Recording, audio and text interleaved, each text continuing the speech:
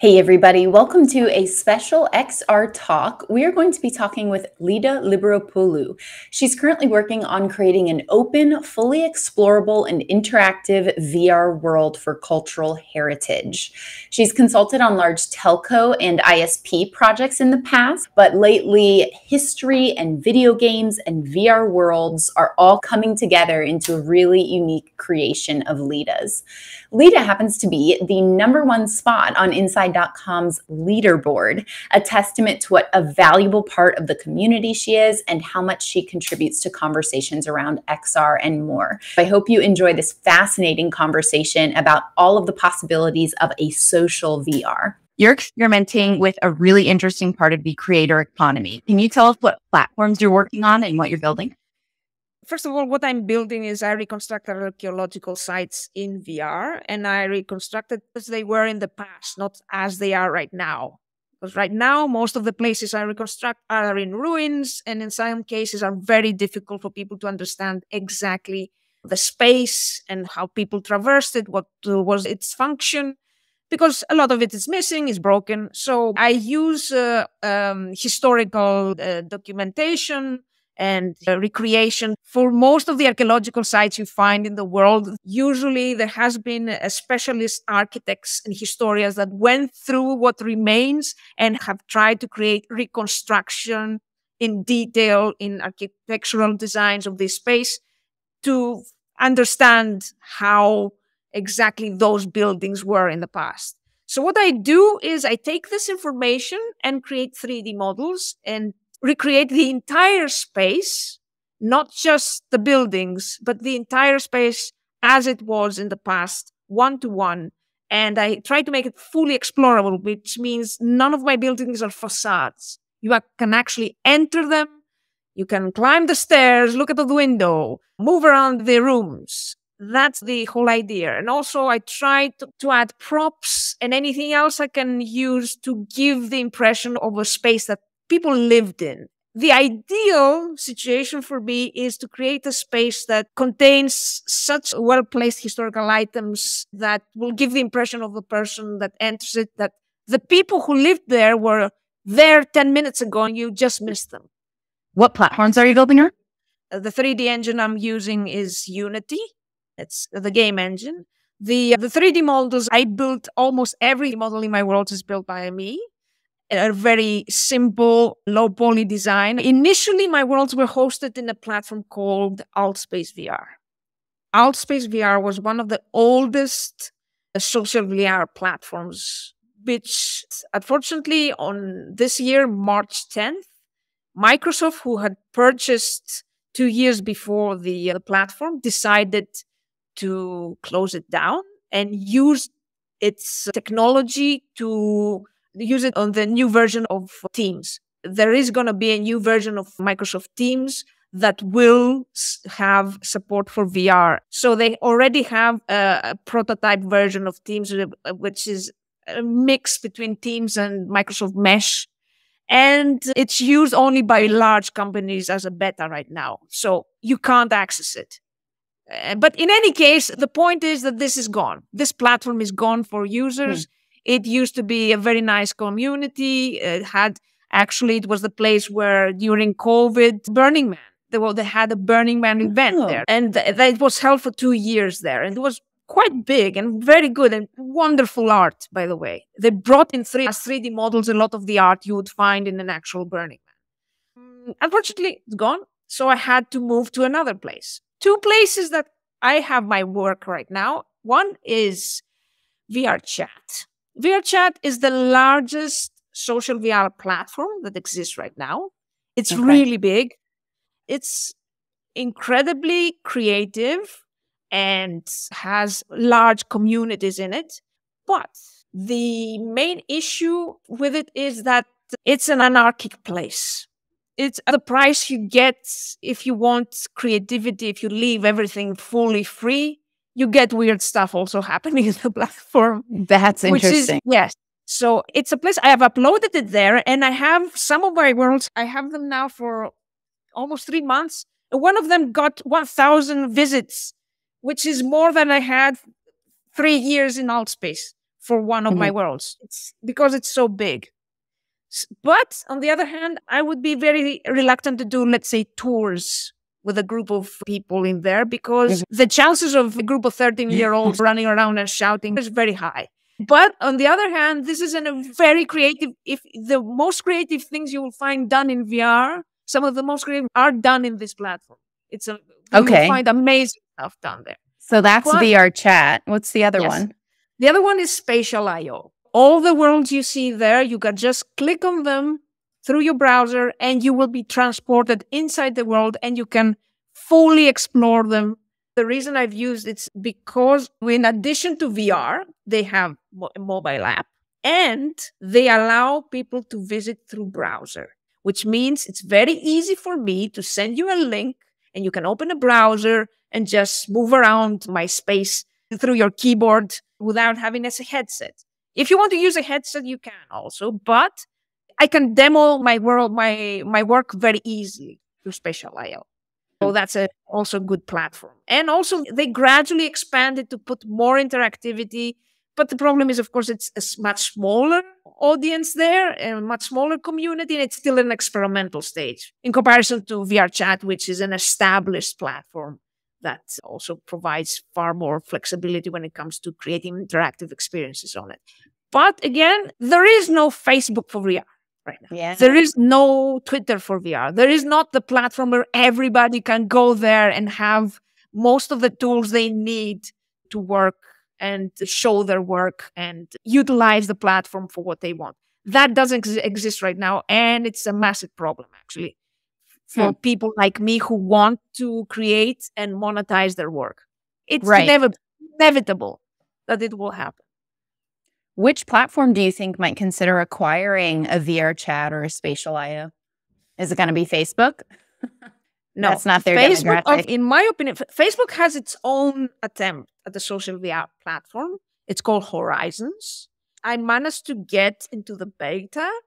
And although it has some interesting features, I don't want to be completely unfair to it. It has some interesting features when it comes to building some stuff, but it's so sterile and clean that is a problem. That also applies to social VR platforms that aim to a professional audience, which Horizons is not that, but it suffers from the similar problem, which is being completely odorless and tasteless.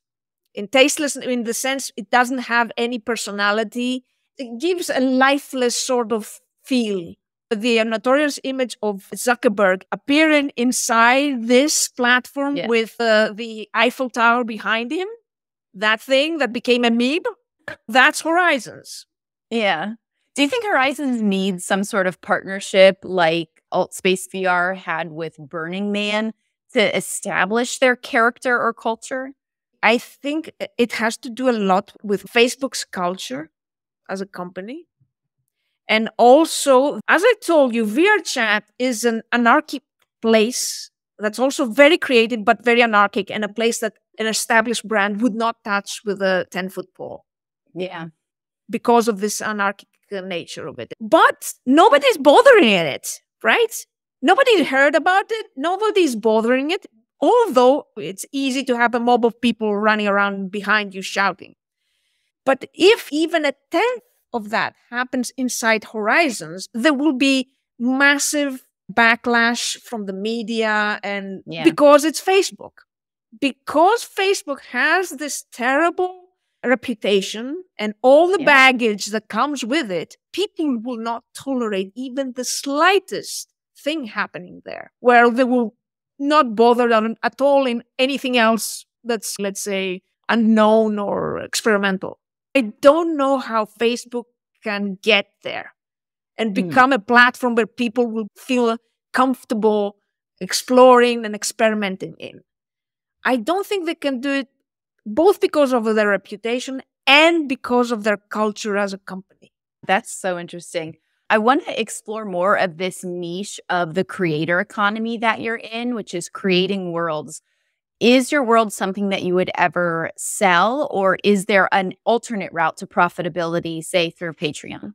The selling it would be the last resort for me. This is my creation. This is something that's very dear to me. I don't know if I would ever sell it. Let's say I don't know is the answer. The other revenue stream I could have, there was always this thought of selling land in the metaverse, which, by the way, metaverse is a word I hate, which for me is a completely bizarre concept, because the idea of having a unique plot of land in a digital space is weird. Because what is the cool thing about a digital space is that you can have infinite copies of a thing. That's the cool thing about it. So the advantage that my space has, for example, compared to the real Acropolis, you can have only one Acropolis. And if you have 50,000 people a day that want to enter it, people are crammed on top of the hill because it's a small space. It's not the Forum in Rome, which is massive. And you are there and you are supposed to go around that space and try to understand what's going on from the ruins around you with 10,000 other people just moving like this with people around you. If you are in the digital space, you can have 10,000 copies of the Acropolis at the same time, and you can have only one person in it, 30 or 1,000 if they want to be 1,000 inside the version of Acropolis for whatever reason. That's the advantage you have in virtual worlds. The other thing that was an experiment I did, I got people to pay me money and buy a ticket to do a tour. So I did guided tours inside my space. And what's the advantage of this? Okay, one person doing a tour, that's not exactly the massive revenue stream, right? But if you have, let's say, 10,000 versions of the Acropolis and equally inside of them, historians or people who want to do tours, doing guided tours and getting paid for this, and you get a cut from, that's one way of doing it. You need to be a licensed guide to do a tour in the Acropolis and get paid for it. If you are in a virtual world, nobody bothers whether you are a licensed guide. You can be a historian, you can be an art historian, an actual classical historian. You can be anyone who wants to do a tour, and nobody's going to bother you because why? There maybe is a credentialing problem there. I could see this being a huge part of the virtual worlds that exist in the future, the ability to have someone guide you through this immersive 3D space. But maybe there's going to be a whole new school that is credentialing for tours of 3D spaces. So you're based in Greece, and obviously Greece and Rome have a very close history. Yes. Where did your interest in this spark from?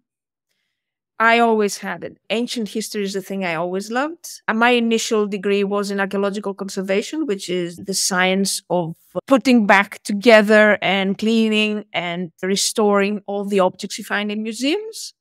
After this, I also did a degree in computer science to combine these two. And the time has come to combine these two. And this is the result. This is the result you get. It's all coming together. The next step is create interactive experiences in these worlds that teach people. You can have NPCs, non-playable characters inside these worlds that through AI, you can have a discussion with them as if they were real people. You are not limited by having a narrative that has been written and is limited by how much of it you have developed and coded in the game. The discussion is not limited for how many audio lines you have created and put in the game, because it's created on the spot as you talk to the NPC through AI. This is a great application of AI chatbots. Yes. And also there's an additional thing. Usually in video games, this is done through, let's say you approach character, you click on them, and you get a text that says hello, or the character starts talking with audio, but you get a text and then options of what you can answer back, which is text. And if you click on that option, your character responds back to the NPC, whatever you want to respond to them back. When you are in VR, immersion goes out of the window, because people usually, when they talk to each other, they don't get a text option of what they should answer back to a person. They just answer back. When you are in VR, unlike the conventional video game, this completely breaks immersion, because in VR, you will feel like you are in a real space. And suddenly you get a text in front of your face. It breaks the fourth wall. It breaks completely the whole immersion you have. But now, if you have this sort of way of interacting with NPCs, you just talk to them like we are talking right now, and they respond back. That's so interesting. Do you know if platforms like Unity or Unreal are using AI in their image generation? Unity announced a Unity AI program, which I actually registered to it. They have not revealed it yet, but I suspect that this is going to come very soon. But for now, if you want to experiment by using ChatGPT or some other AI thing, someone took Skyrim VR. Skyrim is a very popular video game that also has a VR version for it. Someone created the mod, which is a module that is added to the vanilla game and provides further functionality, and which connects to ChatGPT and creates a voice-to-text, also has a voice-to-text module. And this person managed to do exactly what I just described. So now the non-playable characters in Skyrim VR can have discussions with you. That's amazing. And is that just with this plugin, or is that the whole platform? No, it's just a plugin that someone developed just as a proof of concept. But you can expect that video games from now on will have an infinite sort of story line going on without updates or some sort of team need to write a new story and add a new narrative in them. They will go on forever. This is going to happen. It's not going to happen in the next 2 months. I'm talking 3 or 4 or 5 years from now. That's going to happen. Yeah, but it's starting now. That is such an interesting story. And I know you really keep up with all of the XR news on inside.com. Are there other stories in XR recently that have been gripping your attention? The massive one is, of course, what's going to happen in June, which is Apple's headset is going to finally be revealed. And there have been rumors for this for ages now. Yeah. They have stalled the launch of this thing for various reasons. And the latest, someone did a 3D model of the headset, which looks very impressive. But if this is true, that's a problem. And it was a known problem. It has an external battery, meaning it has a little box which connects to the headset, and you have it on your side. It was a rumored problem that was going on for quite a while, that the Apple headset could only last for 2 hours. If the latest rumor is true, they did not manage to solve the problem, and there will be an external battery with it. How long do you think it'll last with the external battery? I don't know. This is not known. But it's a problem. As you can understand, you need to you have a box with you. It's not a big box. It's not some massive thing. It's a small thing, probably this size, pretty slim too. But I mean, for Apple, if it was any other company, you would say, whatever. But it's Apple. You don't expect Apple to do this sort of weird way. Where you can see it working. Apple is like, it's just magic. You don't know how it even works. The magic is broken here a bit, you'd say. And it all depends on what it's going to have, the application is going to have.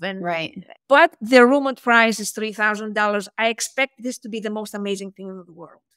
Wow, $3,000. $3,000. That's the rumored price. This better be good. What does the Quest go for? A few hundred? The Quest is for a few hundred. I think it's 400. The Quest Pro is something less than 1,000. And this better be amazing for this price.